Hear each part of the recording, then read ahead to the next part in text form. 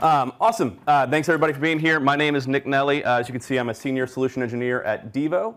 I was not told when I agreed to do this that the next set of speakers would be the CISO of the Pentagon and other equally impressive titles. But as you may have seen in my bio, my career before kind of moving into software was I was a middle school math teacher for 5 years. And so having taught 13-year-old boys math, there's nothing that you can do that will faze me at this point. So yeah, I'm here to talk about everyone's favorite thing, which is AI, but hopefully to alleviate some of the concerns around it and speak to it in a way that will actually add value. But focused on the future of AI and threat investigation and how that can help kind of level up the SOC, the analyst, to working more efficiently, more productively, and kind of focusing on those higher value tasks. So agenda for this, and it'll be quick, and then I'll have a quick live demo. So I think that always is more interesting than me speaking to slides. But a quick touch on probably things that everyone in this room knows, right? Current challenges facing the SOC, facing the analyst, preventing them from doing their jobs, or at least enjoying doing their jobs as much as they should. We'll talk about what we at Devo call kind of this journey to the autonomous SOC, which is kind of this vision of moving towards leveraging AI, leveraging automation within the SOC. We'll look at a platform that we have called Deep Trace, which is really focused on this idea of autonomous threat investigations. And then I'll do a quick live demo scenario and kind of show you guys what that looks like. So starting with the current challenges facing the SOC, and I think the first is probably the most obvious, is over the last several years, there's just been a massive explosion of data. As we've had more and more kind of smart connected devices, as we've had more and more kind of remote work and work from home, we're just faced with this constantly expanding attack surface, right? There's just tons more data to deal with than there ever has been before. And it's important that we always bring all of that data in because you need that holistic view. You need to be able to see into everything to understand where those threats, where those incidents might be. And quite frankly, this massive data volume is now just really providing a great kind of breeding grounds for malicious actors, because it's providing this method of concealing those attacks, those threats. On the flip side of that, the analysts that are dealing with this are just simply overwhelmed. They're overloaded. There's too much data. This data is firing thousands upon thousands of alerts every day. It's very difficult for an analyst to come in and understand what are the important alerts, what are the important events, where do they prioritize and focus their time. And this is, of course, leading to analyst burnout. I think you can see in a study we did last year, only 28% of security professionals think their SOC is working effectively. I think the number in that same study of analysts that have considered leaving that job or leaving the career altogether was above 60%. So this is not great working conditions for these people. And because of that, you're getting things like slow response time, slow time to detect, slow time to remediate. And then on top of that, because there's so much of this reactive work being done, it's almost impossible for analysts and SOCs right now to have the capacity to do more proactive threat hunting, more proactive work to improve their security posture, because they're constantly trying to swim through all of these events, all of these alerts, and put out fires. So, to provide kind of a nice visual example here, because I do work alongside marketing and they like this, what's really the challenge right now is to help an analyst kind of get from this, right, tons of data from the network, from their endpoints, from their applications, from their smart refrigerators, whatever it might be, but help them focus and understand and find what's important, right? Find that accurate and actionable data. Where are those indicators of compromise? Where are those potential threats? Where are those events that are actually important for them to be spending their time investigating, gathering additional context, evidence, whatever it might be? But the reality is this is really only a portion of the challenge and where we need to get analysts to, because it's not enough to just focus on those individual events, right? The state of the SOC right now is we've got billions upon billions of data events, of logs being created every day. And at this point, most enterprises have, through a SIM or a variety of SIMs or this, that, and the other thing, they're at a point where they've got detection logic set up to fire those alerts, right? Trigger those alerts. But the volume of those alerts is still in the thousands. And the challenge with those alerts is they're often triggered on a single event. Very rarely is an actual attack, an actual threat, a single event. It's a sequence of events. It's a series of correlated actions, often over a long period of time. And so the analyst's now having to go through tens of thousands of these alerts and figure out, okay, what's a false positive? What was a low priority, an alert that's just this machine's standard behavior, I don't need to investigate this? How did they then shift their focus from billions of events to thousands of alerts and to, most importantly, tens of real incidents or attacks, right? Something that has that context, that is strung together all of those individual events into something that an analyst can take action on. And so really where we're looking at when we talk about AI and this autonomous threat investigation and how to leverage automation, it's how do we move the SOC, move analysts further down this funnel? How do we get them from shifting their focus from individual events, individual actions, to a more complete attack story with that full context? And so what would help? Again, the buzzword, AI, right? How do we help an analyst kind of replicate what their thought process is in a very controlled AI machine learning fashion, right? How do we augment that analyst, give them that scalability, that speed, that productivity that humans can't do alone? Okay, we can't go out and hire 10,000 more analysts to react to the thousands of alerts that we have. But we can leverage AI in the right fashion to start scaling that expertise. How do we then leverage automation to start going out there and automating some of that routine evidence gathering, context gathering, correlation that analysts are having to do? How do we start autonomously piecing together those portions of the attack chain into a complete story?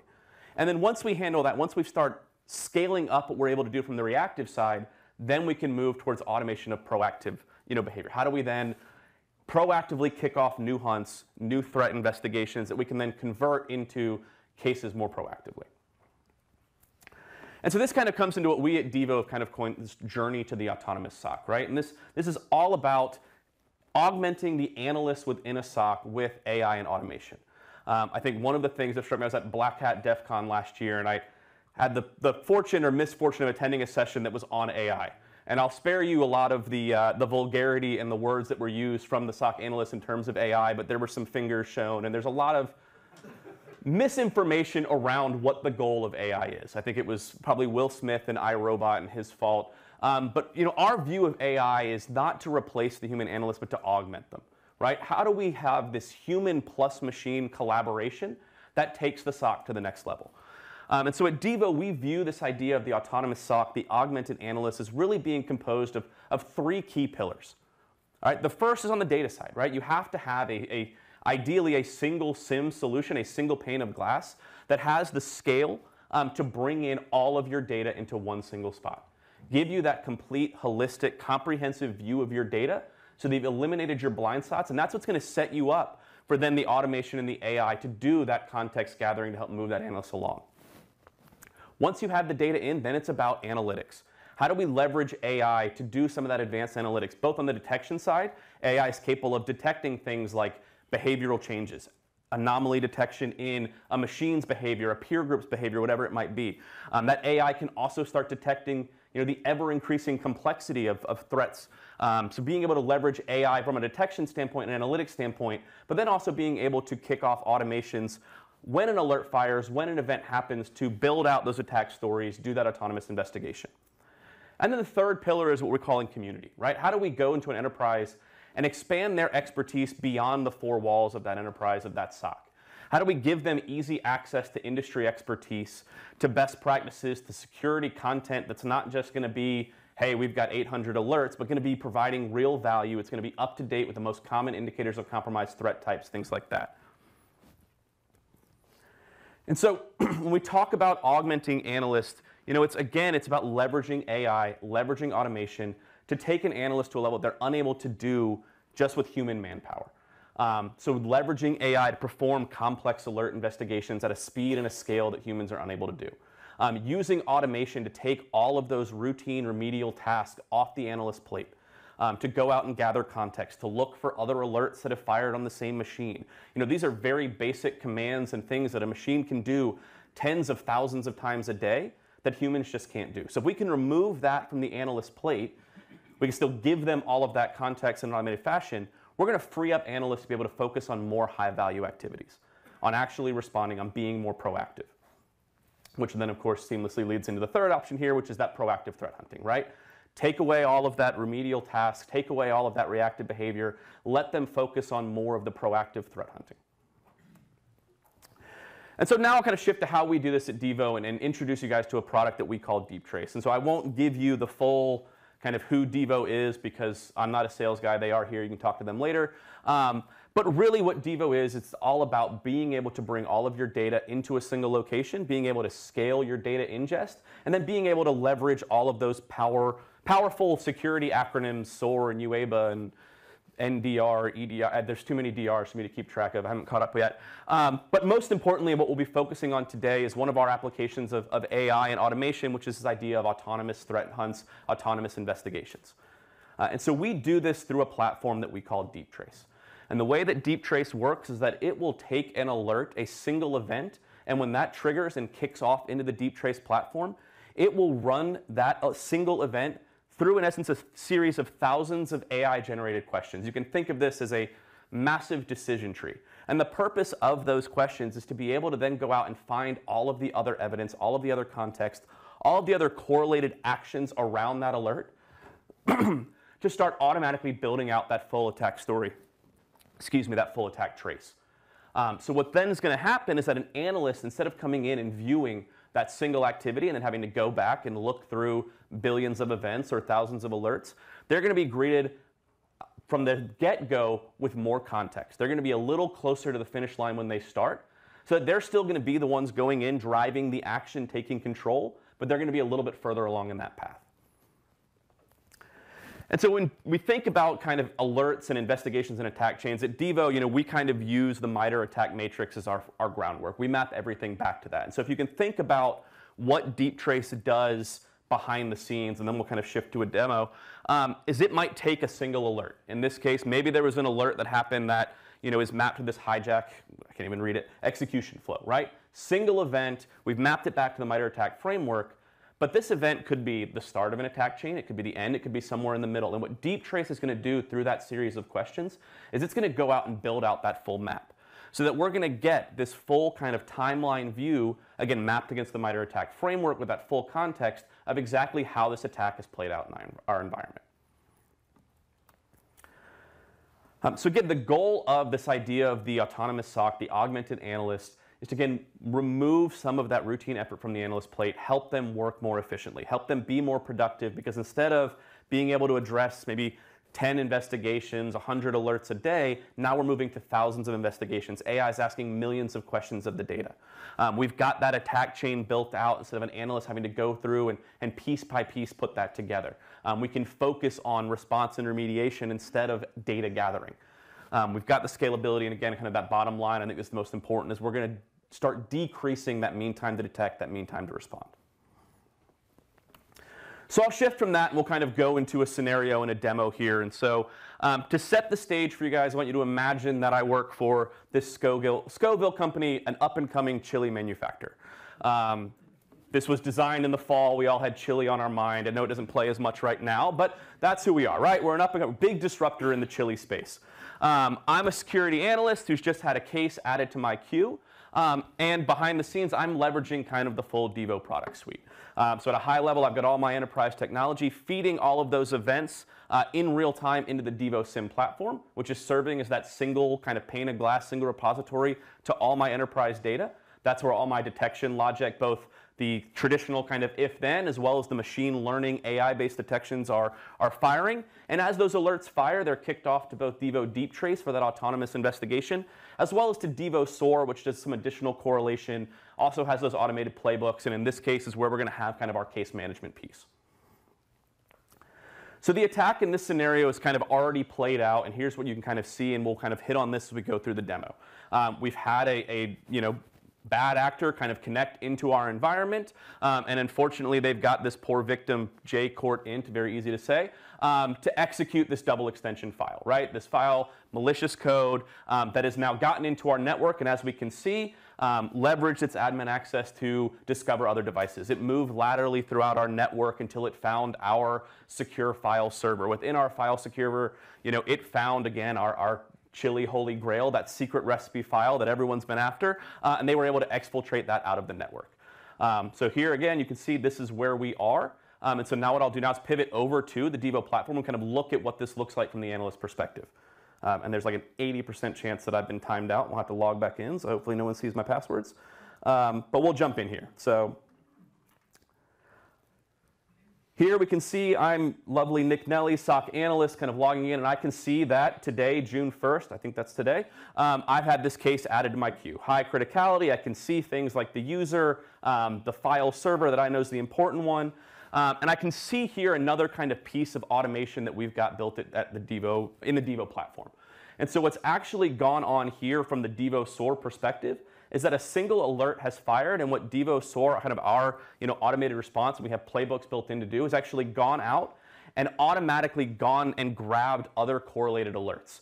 So other alerts that have fired on the same IP addresses, the same machines, the same usernames, and it's gone and gathered that automatically, correlated it into this single case. And it's also extracted some of this important information. So again, that me as the analyst, when I first log in, I'm not having to gather this, right? Some of this context is presented to me. It's saving me some of the time. I can jump right in and already have a good baseline understanding of what's gone on behind the scenes. I can see what usernames might have been affected. I can see external IP addresses that maybe have been involved throughout this chain of alerts. I've got my key information. I've got also what were the various alerts within the Devo SIM platform that were triggered and kind of correlated into this case. I can see my deep trace investigation that we'll come back to, but I can also see a bunch of context around why a case was even created in the first place. In this case was created because there was alerts that were correlated across 4 or more assets in my environment. So that's a customizable kind of threshold bar that I can set for, again, helping an analyst immediately filter out alerts that aren't important, aren't high priority. What I think is really powerful is I can also get some context around maybe why a case might not have been created given the scenarios. And in this case, I can see an individual alert risk score was exceeded our case creation threshold.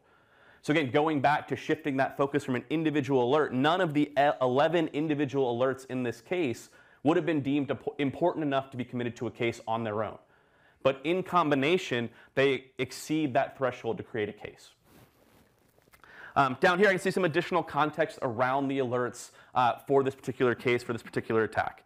Again, I can see that we've got some discovery alerts firing where we've got a machine that's looking to get access and see kind of what other information, other machines it can get to. We've got some login alerts for failed logins and simultaneous logins. We've got this who am I execution looking to understand the permission. So things that individually might not tell me a lot, but in combination start to give me some of that context, some of that picture around this attack. I promise we come back here. So this deep trace investigation, this is that autonomous threat investigation that's already occurred, already been created and generated automatically by the Devo AI engine. And I am sure I have been logged out of this. So I'm going to see if I'm still in here. All right, that's a good sign. We've still got Wi-Fi. So I kick off to deep trace. Here I can see kind of this trace that's been created. And trace is in essence an attack story. So this was kicked off by an individual alert from Devo. And now what Deep Trace has created is it's gone in and it's poured over 226 devices in my environment. It's gathered over 750 pieces of evidence automatically. And it's now presenting me with this attack chain view. This view of all of the alerts, all of the events that have happened. And so what I can see right away just in this summary view is here's that initial point of entry, right? This is JCourt-Int's workstation. I can see some of that lateral movement to the other machines in my environment. And so the color coding here is based on the criticality. So I can see as it moved from this workstation to these various other machines in my environment. I can also see this very red critical movement that it made into that secure file server. So I can see right away exactly what's gone on in this attack, the communications that were made. I can see along the right side here a more detailed timeline view of this. I can view, how it moved between these machines and the individual events within these links. And like we already know has occurred, I can see the most important thing here, which is that there was a secure file copy from my file server out to this external IP address. So just in this single view, I've got a pretty good idea of what's gone on in this attack. I've already seen kind of how the pieces have played out.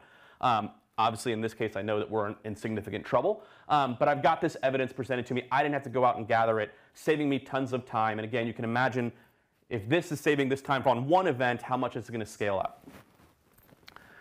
Within this view, I think what's really powerful is we've got this timeline scroll.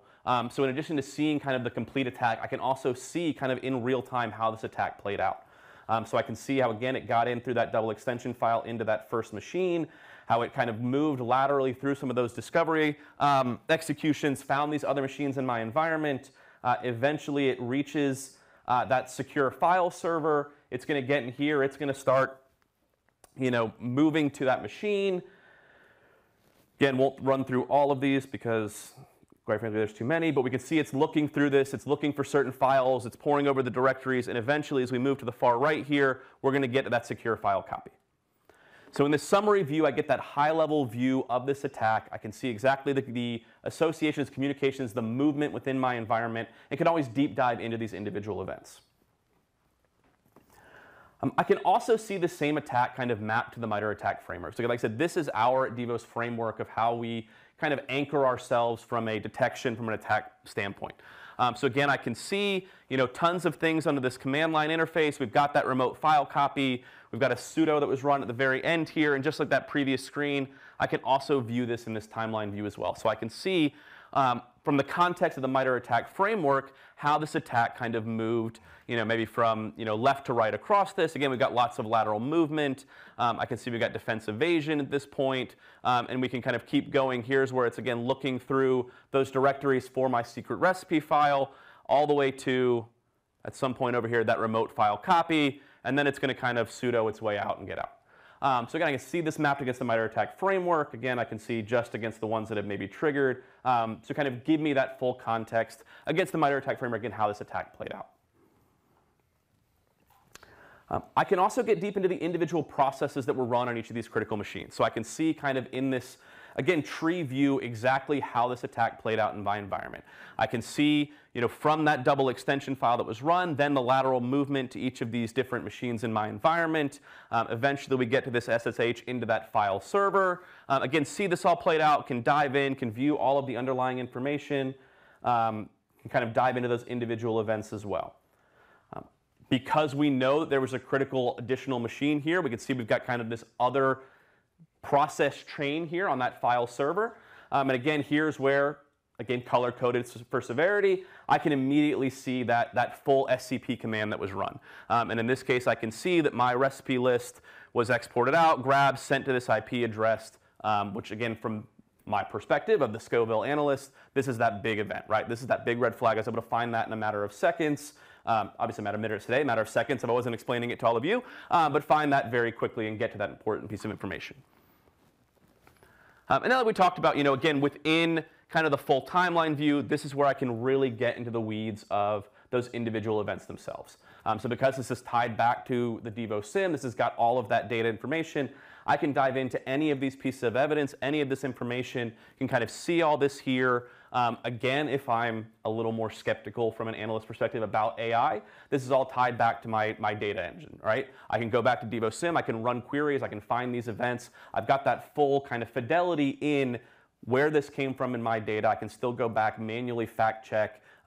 Again, because Will Smith scared me in iRobot, and I don't believe this if it's created automatically, but I always have that because it's all kind of one product, one platform tied together.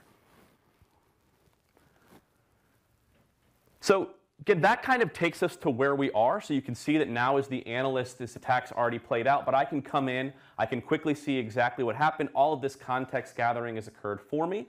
But again, I can take it to that next step because of the full Devo product suite, right? In a perfect world scenario, if we go back to our attack plan here, rather than finding out everything happened at this point, maybe we want to stop it from happening after this first event, right? And so because this is tied back to our SOAR, because we have this seamless integration between Devos SIM and Deep Trace and the Devos SOAR, I can make that playbook, right? I can build that true kind of automated response piece. I think I've got my basic playbook here.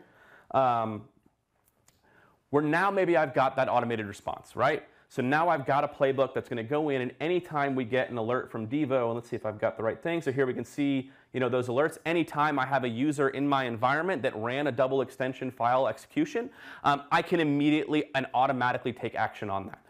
And that action can depend on as much criteria as I need to. It can be powered based on, ML behavior again, but we'll stay away from AI. But it can be something simple like, hey, if this is a user that's not an admin, then yeah, let's go ahead and let's log that, let's quarantine that device, let's prevent that lateral movement. Then kick it off to an analyst, say, hey, look, this is what happened. The remediation actions have already been taken. Here's a case that shows you what's been done for you to further review. If it's an admin user, it's a VIP user, maybe we don't want to fully lock them down, but we're going to create that case proactively. We're going to automatically alert that analyst. We're going to have all of that context and information and correlated alerts gathered automatically. We're going to have that link back to the deep trace investigation so that an analyst is going to come in, be able to see that full context, and then take the appropriate steps after that. I'll throw my last marketing slide in here. I think I still have it. Again, the goal here, and this is our little gimme here. This is an AI-generated image, right? We're going to move from sad, frustrated SOC analysts to SOC analysts that probably aren't quite that happy, but maybe a little closer to that. Awesome. So again, that was, I wasn't going to take the full hour, but that was even a little faster for me. But awesome. So with that, happy to answer any questions on this. I've got a couple colleagues here that I may make them answer questions just since they get to hide in the back. But happy to answer questions. We've also got a little table set up in the back where we've got a little raffle for a $100 gift card as well. So I'm happy to talk in more detail there as well. Yes? Where does this device sit in the network compared to a firewall? Yeah, so with all of the Devo products, so we're cloud native. So the actual software runs in our cloud. From a deep trace perspective and some of the things that you can have little remote agents that might live in your network. But from a deep trace perspective in terms of gathering a lot of that information, it's coming directly from our SIEM, which is cloud hosted. We can also obviously pull in directly from your EDR sources, things like that. But in terms of where all these products live, fully SaaS, so hosted on our end, scales up on our end, you don't have to worry about any of the admin, the management, you get all the benefits of a true SaaS platform. Where are you getting your data to train your AI? Yeah, and so the AI right now from a deep trace perspective is trained on EDR data. So it works on the kind of the big three, the CrowdStrikes, the Carbon Blacks, the Sentinel ones. Our next wave of that is to start incorporating some of the firewall data, some of the, I'll call them more, again, I can't remember the acronyms, NDR, one of those DR firewall logs, but then start moving in things like your cloud sources to get some of that user behavior stuff as well, to pull in some of those authentication logs. So right now it's trained on EDR data, but that's the first of kind of many phases in terms of it being able to capture and start building out more complete attack stories on a broader range of attacks. I guess going on with this question, threat intelligence, are you incorporating that as part of the learning? Yeah, absolutely. And so the threat intelligence can come in a couple of different places. So it can come in kind of on that first phase on the Devo SIEM side in terms of creating more high fidelity alerts. Because we have an open infrastructure from an API integration standpoint, a lot of our out-of-the-box alerts leverage our partnerships with Recorded Future, with VirusTotal, things like that. So that's actually, that context is being built in prior to an alert even being triggered. But then it's also built into the SOAR, it's also built into Deep Trace, where as these events go in, and whether the SOAR and a playbook is going out and gathering more information, or obviously Deep Trace is running through all those questions, there's threat intelligence kind of fed in throughout that process. And a second question, if I could. Absolutely. Devo SIEM, I'm thinking if a customer already has a SIEM system, whether it's Splunk, Elastic, whatever, do you integrate with that, or how does that work? Absolutely. I've got my VP of sales over here. I'm going to ask to cover his ears because obviously we want to say no, only use Devo for everything. But absolutely, everything is open. We want you to get the value from your data. And if you can get it with Deep Trace while leveraging the SIEM you have, that's a huge value add to us. And from our perspective, that's only going to make the rest of the Devo product suite that much more appealing. So it is open. Obviously, we have our preferences from the sales side, but you're not tied to it. Yes. So once you put your product in place and you start receiving the customer data, how long before you start getting some higher fidelity alerts?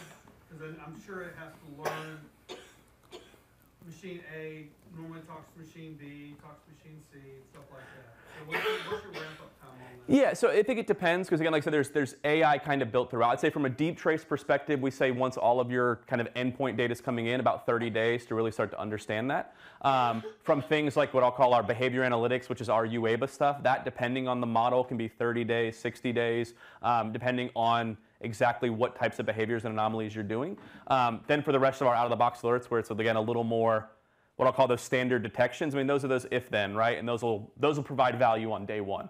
So there's a little bit of flexibility. I'd say 30 days is kind of our standard baseline for a lot of our AI, ML powered detections and automation like you saw there. Yes? Just curious, I've heard this from other AIs having this problem. Your AI learns about your clients' systems and networks. What do you use to make sure that that learning isn't accidentally transmitted to other outside of your clients? Because they are sending a lot of data up to your cloud, and then your cloud is, building that in with other clients. Yeah, and so again, because of the way that we segment that data and deploy each of these pieces to the dedicated customer environment, you don't get a lot of that cross. So even the UABA models that are run are going to be only run on your data. The deep trace is only going to be accessing your data. So there's kind of a templated model that it starts with, and then that learning occurs only on your data. Am I understanding the question correctly? Okay. That would be maybe possible to put a customer clients within the customer's data center, or? Sorry, say that one more time. For customers who need a lot of security, would it be possible to maybe put that learning inside their systems rather than sending it out, or? It's not something that we've done, but again, from a sales perspective, I never say never. So absolutely something that we could explore. I know we've gotten creative with several things in the past, but I think from a standard operating procedure, again, a lot of that would occur on the cloud once the data is ingested up there. Yes? So, do you have to write your own rules, or does it come with some sort of a library? I saw you said set up your trigger. Yes, so the trigger from a deep trace perspective is usually one of two things. It's an alert coming from the SIM, and again, that alert can be anything. It can be our out-of-the-box kind of if-then detections. It can be our machine learning-based behavior analytics. It can also be any custom alert that you've created. In essence, in the Devo SIM, when you create that alert, there's a checkbox that says, hey, this is one of the alerts that I want to kick off to automatically investigate. So that's one piece of it. The other is within deep trace, and we didn't touch on it today, there's also that proactive threat hunting piece. So you can set up kind of those hunts in deep trace that will go back into the data, and should they find something of interest, that kind of serves as the trigger. So when you see the setup, the trigger there, it's pointing to one of those two things, whether it's an alert coming directly from the SIM or it's a threat hunt that you've configured in deep trace to be a little more proactive versus reactive to an alert. Any other questions? Yes? How do you, price it out? Is it bits per second? Is it number of users, logins? So it is purely data ingest. So your average daily ingest across a 30-day period. So we again try to give that in a way that's beneficial to you. So you factor in weekends, factor in low volume, factor in spikes. So it's a 30-day average daily ingest. And that's how we price everything. And then there's kind of tiers depending on how much of the Devo product suite you're using, but it all still kind of ties back to the amount of data you're bringing in. Yes? Does it catch internal threats where information might be going out that's not supposed to be? I don't see any reason why it couldn't. So yeah, absolutely. But it goes back both ways, right? It actually catch going out as opposed to... Yes, yes, absolutely. So it's going to detect all of that and then kind of build those out. Yes?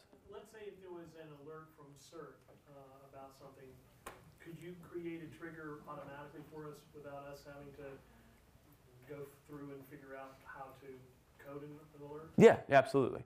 So again, part of what again we do. So the platform is designed to be very kind of user friendly, right? I think while every aspect of the Devo platform has that advanced kind of hands to keyboard option, everything's also got kind of no code, point and click, wizard kind of helpers. We want to obviously enable you to be able to do this, but we've also got teams and partners that can help kind of set that up and provide levels of support, whether it is, to your point, maybe building out those triggers up front and then letting you kind of control, or maintaining throughout with our partner network. So be able to provide that support and kind of find that balance of what you need to make sure you're getting the value of the platform and the content. Yes? Is there data tagging involved? In other words, if I'm a managed security service provider with multiple customers, can I segregate the data through tagging or something? Yeah, so we have full multi-tenancy. So in terms of data segmentation, we can do that in one of two ways. We can do what I'll call kind of more of the logical segmentation. So we've got full RBAC, granular down to the row and column level. So within a single tenant, if you will, you could have that RBAC to kind of segment things out. We see a lot with our enterprise customers who want to separate the NOC from the SOC from this team and that team. So you can do that within an individual domain. But then we also support full multi-tenancy. So where you have each completely segmented child tenants, and those could be from an MSSP perspective, different customers. From an enterprise perspective, those might be different regions to abide by data residency. You've got your team in the UK, you've got your team in India, you've got your team in US, but then you have that parent tenant with visibility into all of those. So we support that separation of data in both ways. Okay, cool. Any questions from my colleagues in the back? How much does it cost? You got to come by the booth for that, yeah. It has an amazing return on investment. We'll walk you through it. Yes. What's your support infrastructure like right now, and how long have y'all been around? So the company has been around for, I think, 13 years now. So we started in Madrid, Spain, primarily as a pure log analytics at scale. So we worked with a lot of the telecoms there who had tens of terabytes of data they were producing a day and just, quite frankly, couldn't bring it in and analyze it in any other platform. So we started there and then kind of moved very heavily into security over the last 6 or 7 years. And so I think again, not to go full sales on you, the advantage that's given us in the space is that we've got that foundation of speed and scale that we've then built the security side on top of, as opposed to some of the others who may have really had come to the market with great security offerings, but struggled to scale to some of those data needs. Awesome. Yes? As far as integrations, do you have like a marketplace for integrations where folks can contribute to it, or how does that work? Yeah, so we've got kind of that community aspect in a couple of different ways. So from a content perspective, we've got what we call our Devo Exchange, which I'll call it a marketplace, but I air quote it because there's no fee to any of that content. It's free to use for any of our users. So that's where alerts, active boards, applications, all of that content that our internal teams produce, our customers, our tech partners produce is all made available to all of our users there. And then we've also got a very active user community as well. So sharing of best practices, asking questions of each other, of the Devo team, really trying to foster kind of that community pillar of the autonomous SOC to get that expertise from anywhere it may lay. Might be a sales question. So there's a lot of other products that kind of claim to be the same thing, right? But it's really a bunch of correlation rules, playbooks. They could do SOAR, they could do automated response, that kind of thing. UBA is built into it. I guess at what point in your product does all of that stop and it becomes actual AI? Or the AI is doing the decision making? Yeah, and so I think that's one of the powerful things from our SOAR perspective. And so our SOAR is a recent addition to our product suite. It came from an acquisition the first portion of last year. Much like every SIM, we're out acquiring. Everyone's out there acquiring SOAR. So again, we've got to get all the fun acronyms. And so one of the things that drew us to this particular SOAR is that they combine that traditional, what I'll call the automated response, if this happens, take these steps, with what's called decision automation. And so what it does, again, it's still a playbook, you're still setting it up, but it replicates some of that decision thought process that the analysts are taking. So an alert or an event might fire, and instead of immediately taking actions, it's going to grab information and kick it off for additional context from, again, I'll use virus total as an example. In a phishing example, it might grab the body of the email and run that through one API, the attachments through another, the URLs through another, look for keywords, gather all of that context automatically. Each of those individual pieces might have a risk score associated with it, and then have kind of the rules or even an algorithm in some cases of how to kind of take those different risk scores and combine that into a single kind of final risk value. And then that becomes either a tool in the analyst tool belt to decide what to do, or that's what kicks off then the automated response piece. Hey, if this is a phishing email that we've got, it has a low risk, we're not really concerned about it, we're going to put it on a watch list, but we're not going to take any actions, we're going to close this one out. On the flip side, if it's a high risk, we've got a risk score of 9 out of 10, we're pretty confident this is a malicious kind of phishing attempt. We're going to take these automated steps, right? Maybe we're quarantining the machine. Maybe we're blocking that address. We're kicking off full automated responses. And maybe even that case, still closing out the case because it's been resolved. And then I think where the power comes in is that middle step, that augmented analyst, right? Something in that 3 to 7, 3 to 8 range where, again, this is the sweet spot for the human analyst, right? This is where there's a lot more critical thinking that goes in. So what's happening in that case, all that context, kind of like we saw, all that context being presented to the analyst. Cases being created. Maybe you've even got those automated tasks teed up where an analyst can come in, review that, and then maybe kick off those automated tasks, do additional evidence gathering, whatever it might be. So I think that's one area where we're seeing AI maybe not serve as the full end-to-end solution, but again, really about that augmented analyst workflow.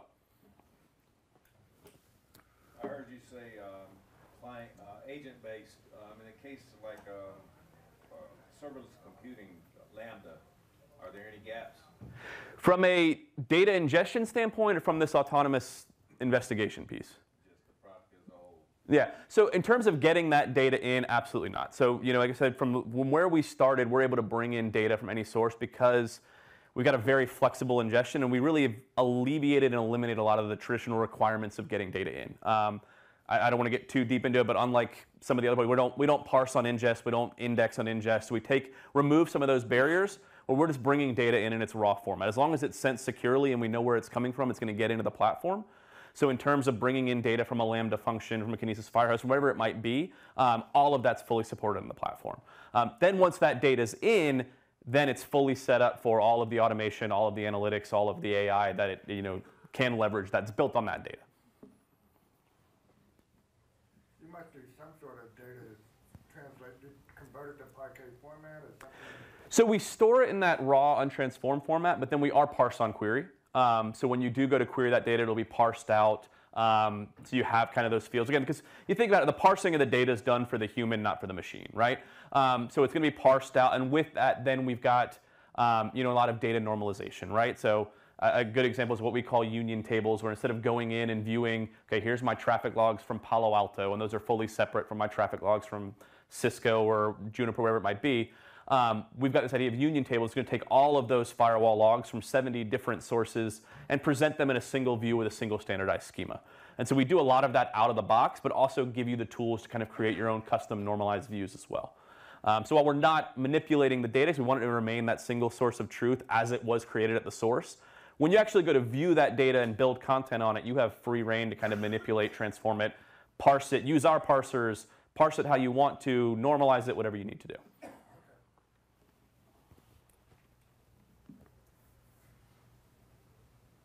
All right. Well, thank you guys very much. I appreciate it. Appreciate the questions. And like I said, we'll be back there if you want to talk some more.